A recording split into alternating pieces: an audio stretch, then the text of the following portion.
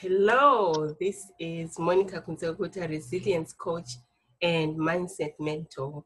I am on this platform, Yes to Success.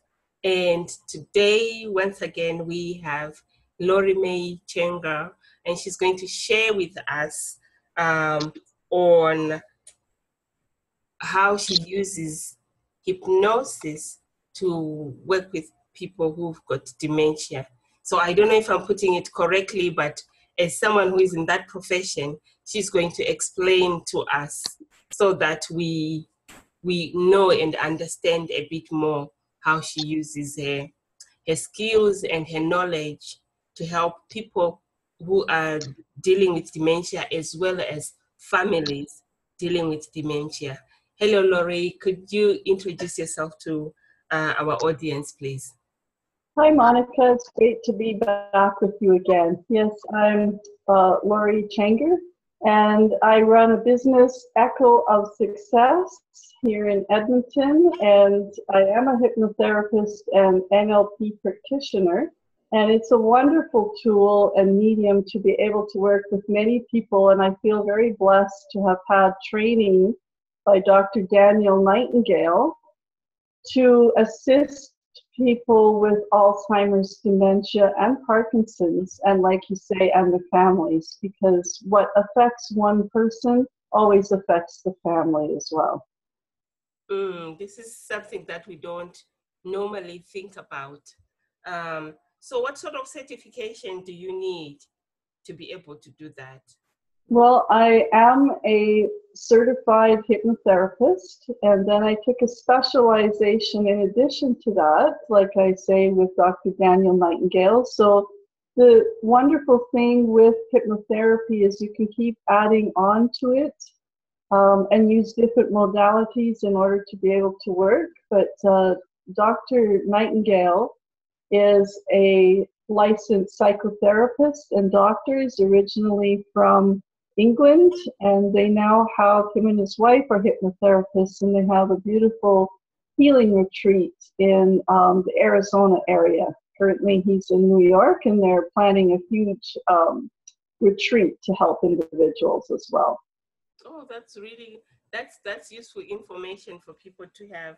So what exactly is hypnotherapy? Well, hypnotherapy.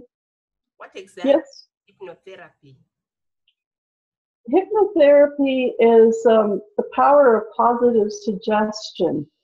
So really it is simply about being in a relaxed state, free from all the clutter in our mind, and being so relaxed that then we can really find the subconscious changes that we need to be able to make to our thoughts, our feelings, and our behaviors. So if you picture any drawer or closet in your house and it's full of junk, and you start pulling all of those items away, then after that you feel this sense of, All right. Okay, so it's the same way with the mind. We're filling our mind up with thoughts and beliefs and stories that aren't even ours. So you could easily write down any negative thought, a feeling, and then list at least 5 to 10 people that told you that belief system. So it wasn't even yours in the first place. And then we just adopt that thinking. Right. So hypnotherapy helps clear that away so that you're just relaxed and free to be who it is you really are. Does that make sense? It's making sense. So does this mean that whatever has been taken out through hypnotherapy will not come back? Yes. You also use NLP, neuro-linguistic programming, to help that, because whatever you clear out, you have to put something good back in its place. Right? So NLP, the neuro is the experiences that are gained from our mind. So there's 5 senses, and our experiences are gained from that in our mind. Okay?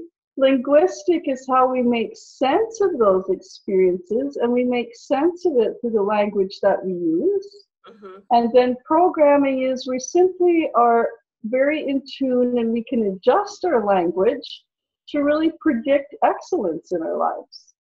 Okay. So it's really listening to the pattern of your speech and what we're creating from that. Right, right. So when you're saying listening to the power in our speech, Mm-hmm. whenever I hear the word hypnotherapy, I'm thinking of a couch and someone lying there and you kind of going into a deep sleep or whatever. So is it the same way, the same techniques that are used with the same one that you do yourself? There are similar techniques to it, but that is often why people shy away from it, because they don't realize that you don't need to be in a deep sleep. You are totally aware and a willing participant throughout the session. You're just very relaxed from those thoughts. So in that way, you're just able to, it's a progressive relaxation technique, really. You can do deep hypnosis for things such as surgery, so you can take extra training in that. But really, hypnotherapists are just putting your mind into that relaxed state. Okay, so I guess it takes me to my next question, where I always wonder, I think me included, I've never, and I don't think I would find it comfortable to just volunteer to, for hypnosis. Right? Why do you think people are uncomfortable with hypnosis? Or most people, why do you think most people or some people are uncomfortable with hypnosis or hypnotherapy? Yeah, that's a good question. Because people have a false sense of what it is through television and stage hypnosis. Mm-hmm. Um, it is not making you do ridiculous things. And people also feel that we have total control of your mind. Right. But that is not true. You will never do anything that your mind doesn't feel safe to do. That is why with stage hypnosis, often people will say, well, I can't be hypnotized. I was on stage and they couldn't do it. It wasn't that they couldn't do it. It was that there was a part of yourself that didn't want to be ridiculed in that way. And so they're there to make money to have you do silly things. But some people just, at a deeper sense, say, no, that's not who I really am. Right. And they're sent back to their seat. Okay. So I know I have seen somewhere where somebody says something and everybody just goes to sleep. And then Yes. they go and everybody wakes up. So is there anyone, or would there be anyone in the crowd who will be able to resist that, the go to sleep conversation and then the snapping to wake them up? Yes, there are people who would resist that depending on how it was set up. If they knew that they were coming to, do all of the funny things that are done on stage, they would resist that. Right. That is not what we do when we're working with individuals with Alzheimer's or dementia. It is just a progressive relaxation technique. Stage hypnosis is a totally different modality. We're not snapping your fingers and causing you to just tune out. We Right. want you to be fully aware and to be a participant in your own life so that you have the tools and the means to change so that you don't need us. Okay. That's I think that will help a lot of people to kind of understand and maybe at least have an open mind when they hear the word hypnotherapy and then what it can be used for. So if you could just list maybe a couple of things that hypnotherapy can be used for. what are they, or what would they be? Okay, well, recently I've used it to help people in theater be able to have a really good audition, to remove those blocks in their mind that are preventing them to audition for a part in a play. Okay, so that's a technique that it can be used for weight loss, for to stop smoking, just to further yourself into different avenues of your life that you want to get into. So it's really about breaking through limiting beliefs. Right. So Right. stress, if you want to handle stress, if you want to handle pain, if you want to know where fear comes from and rechange that, repattern your thinking. With going back to people with Alzheimer's and dementia, because it's a progressive relaxation technique, Mm-hmm. then they have calmness, they have confidence, and they're relaxed. So now they can do better in the daily living skills. Right. They'll want to socialize. They'll want to go to the dining room, for example. So it's really so many facets that you can use it for. Mm. Okay. That helps, and I think it also helps our audience to even research a bit more and see if they could find a solution for whatever challenges they may be having. And I think by listing the things that it it it helps with, you have already listed the benefits, but you mentioned, I think we've talked about how you help the children. Yes? So you how do you link, because now you have the children, the family, and then the person with dementia, and then there is the hypnotherapy. So do you have a program that helps that the whole family, that helps everyone? And if so, the hypnotherapy is only used on the person with dementia or on the whole family? I could use it on the whole family. It's not just person specific. Because we all have our fears around our loved one that has the diagnosis. So I can assist everybody, just allowing that person with the diagnosis their peace to move on and to move forward in life. It's not going to take the condition away. It's Right. going to help everybody be able to communicate through the changing brain, is what I call it, okay? So Mm-hmm. we're living with that changing brain, and when the brain changes, our whole dynamics within the family shift and change.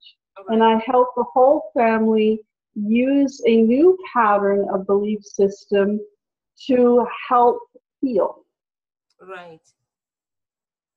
Right. So with hypnotherapy, hypnotherapists are all trained in the same way, but they all use an enhancing modality that's similar to it, so you're really getting a lot of tools. Right.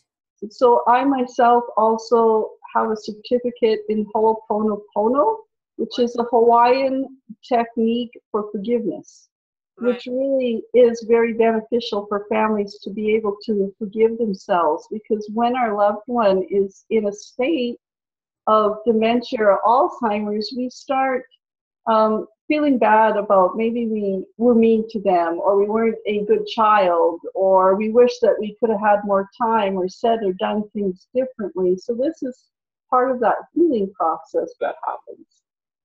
Okay. I think you have shared quite a lot on the topic, and have actually helped me understand, because I know you do all these, you work with people with dementia, hypnotherapy, you are a tutor, trainer, teacher, and you're also an author for children's books like there's no ending to what you can do. So we're coming to the close of our discussion. So if anybody wants to find you, like for example, how long are these sessions?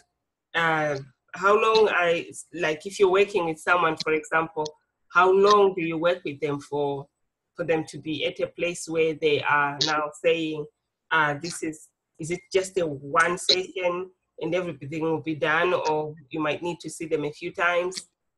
How long do you work with them for? It really is person specific, Monica. Generally, the session is an hour and a half. With somebody with dementia or Alzheimer's or Parkinson's, it's a 45 to 60-minute session. Right. A lot can be shifted in just that one session. And the great thing about it is that you're given the gifts to continue using it. So with that hour and a half session and my fee, you get a follow-up session that's free, no charge. And then sometimes, you know, people are fine for a period of months, and then they say, hey, I'm moving forward and I noticed this. Can you help me with that? So then we become like this onion and we start peeling it away.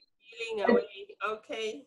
Yeah, and just briefly, I just wanted to say that going through the hypnotherapy in my training unleashed me being able to write the book on Bright and be part of your story of resilience, and it helped me to be doing all these different things. So I unlocked my own beliefs, limiting beliefs. Oh, that's very nice to hear.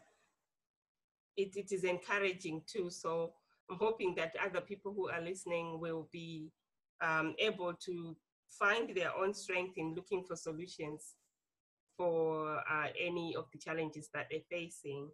So if somebody wants to find you, I'm at Lori May Hypnotherapy at gmail.com.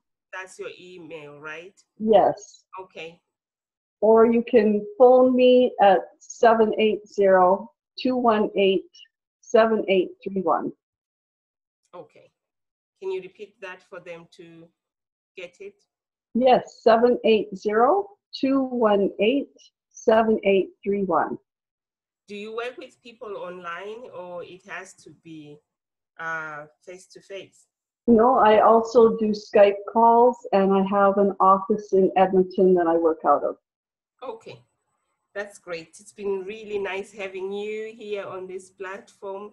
Yes to success. And this is me, Monica Kunzekwe Guta, resilience coach and mastermind mentor.